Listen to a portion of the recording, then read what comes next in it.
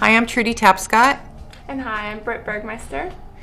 And some of the important things about modeling in New York City, I guess, from an agent perspective is, preparation and knowing, what to do, and having someone who's going to help you, and having housing. There's so many specific things about New York that, I don't know what your experience was. Yeah, but definitely. It's good to be prepared. There's a lot of, New York is very fast-paced.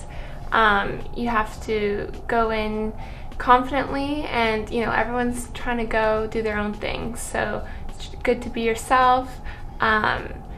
Be prepared to be in a small model apartment with a lot of girls. That's one thing we all have to experience. But, just stay strong, be yourself, and then you should be able to do well in New York.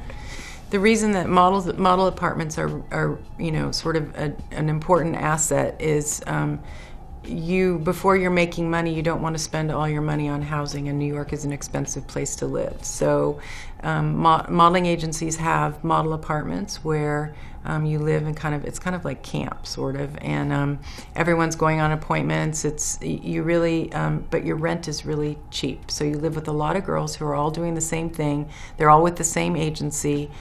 So sometimes you have the same casting, sometimes you don't. But it's basically provided for you so that you don't have to go to all the expense of getting your own apartment in New York City by yourself.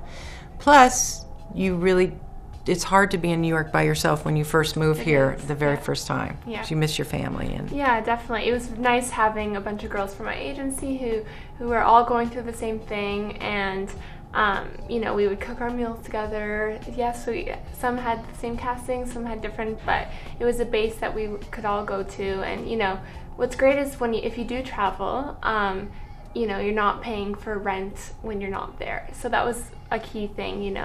You're able to just get up and go, which is, I think, one of the best things about the model apartments, for sure. New York is a huge city. There's tons of people. You're not driving in a car, you're walking. Sometimes for modeling, when you're first starting, you're doing a lot more walking because you're not just going to one job, you're going on castings. So you want to wear comfortable shoes, have high heels with you, you're taking public transportation. Sometimes, the subways it's really, hot, and you're trying to get someplace really quickly. So I don't know, public transportation is in every city in your hometown. So how hard was learning the subway? Yeah, I mean, I definitely relied on my iPhone and the Maps app. That really helped me. I tried to plan my night before and map everything out and have, directions from casting 1 to 2, 2 to 3, and so on. It got a little messed up if there was a casting that was added last minute, but generally I tried to have an idea of where I was going so I could get there quickly.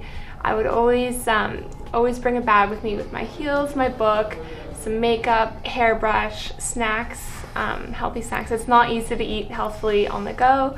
And just be as prepared as you can be. Yes, there's going to be last minute things that are thrown your way, but you have to be flexible and know your city. That's really important. If they send you a casting and tell you have to be there in 10 minutes, you have to try and get there as soon as possible because it could be a job for you.